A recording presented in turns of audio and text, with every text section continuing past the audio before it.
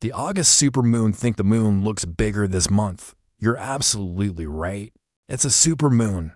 On August 19th, the moon reaches its closest point to Earth, called perigee, and it happens to be a full moon night. That means we get a supermoon, a lunar event where the moon appears up to 14% bigger and 30% brighter than usual.